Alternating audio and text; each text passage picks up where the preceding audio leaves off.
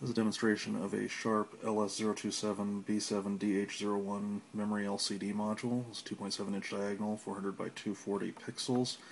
You'll notice that there are some yellow stripes diagonally. This is just on the protective film that hasn't been peeled off yet. This is displaying a checkerboard. Each of the squares in the checkerboard is 8 by 8 pixels, so you can see the resolution is high. It's about 173 dpi.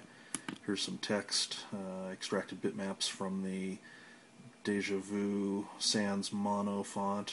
Here the characters are about 39 pixels tall. I'll clear it and display just those characters. Here's a display of some of the character set. So this is all being just displayed as bitmaps, though the module doesn't have any character generator in it.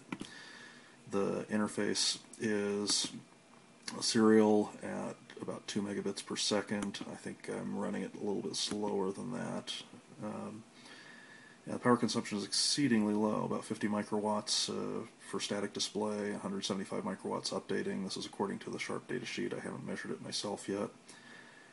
So these are ideal for low power devices, for instance running off of coin cells. The only thing that's a little bit irritating about that is, although the SPI interface is intended for 3 volt or 3.3 volt use, the display does require 5 volts operating. So if you don't have 5 volts available, you might need a charge pump, which they give some example circuits in the data sheet.